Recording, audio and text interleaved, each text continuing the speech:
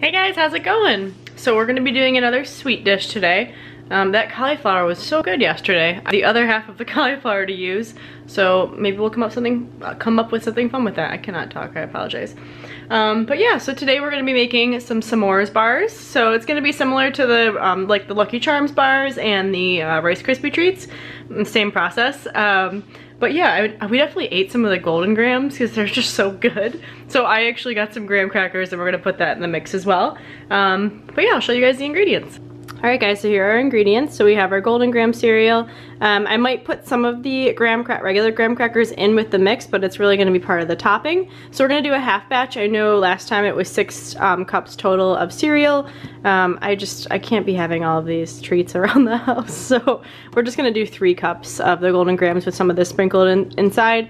And then half the bag of marshmallows and about, I think it's 1.5 tablespoons of butter. And then we have our chocolate and our M&Ms for garnish. So the first thing we're going to do is measure out the Golden Grahams.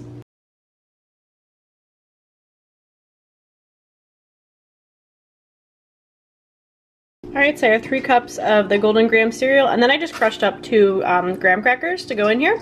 So the next thing we're going to do is heat up half of our bag of marshmallows and 1.5 tablespoons of butter. Alright, so I have our butter melting, and then just to put it into perspective, if you get a different size bag of marshmallows, there's 10 ounces in this bag, so we're going to use 5 ounces total. So if you have a scale and you have like bulk marshmallows, please invite me over. That sounds amazing.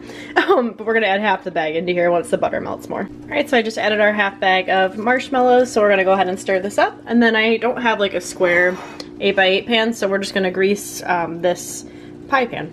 Alright, so our mixture is about melted, so we're going to go ahead and add it into our bowl with our cereal. So alright, so we have our marshmallows, so we're going to just mix this up and incorporate it. Alright, so our mixture is all coated with the marshmallow. So we're going to transfer this into our greased pie plate. Use an 8x8 pan if you have it. But it helps if we wet the spatula when we want to pat this down, just so you guys are aware, or you can grease it with vegetable oil. Alright, so that's all in our pan. We're going to let this cool for about 20 minutes. Alright, so the bars are about cooled, so I went out and set aside our garnishes. So I have some M&Ms, which, I mean, it's not really s'mores, but it's chocolate, who cares. Some mini marshmallows, crushed up graham crackers, and then we're going to melt this chocolate. So we're going to put a splash of vegetable oil in here. There's no moisture in here, we talked about that, like that would seize the chocolate. And we're just going to microwave this in 30-second intervals. Alright, so our chocolate's melted. I'm going to go ahead and do the first drizzle, and drizzle it over top the bars. And that's going to help the marshmallows adhere to it. Alright, so we're going to go ahead and sprinkle our marshmallows on while the chocolate is still wet. Alright, so we're going to do another layer of chocolate. So we have the other layer of chocolate. Now we're going to go ahead and sprinkle our graham crackers and M&Ms. So I sprinkled on the graham crackers. I don't know why I said marshmallows. So we have those all nice. Looks good.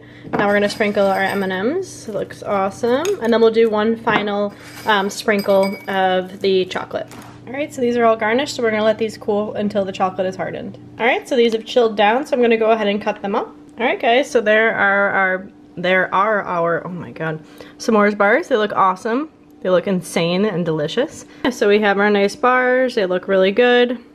Using a round pan was not great to cut these into nice appealing squares, but yeah, these look good. Alright guys, what did you think? I thought that was so good. It kind of looks like a dish that like an 8-year-old would make. But 8-year-olds are smart because it looks delicious.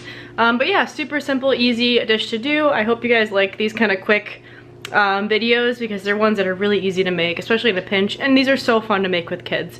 I don't have any kids, but I would make it with my nieces and nephews.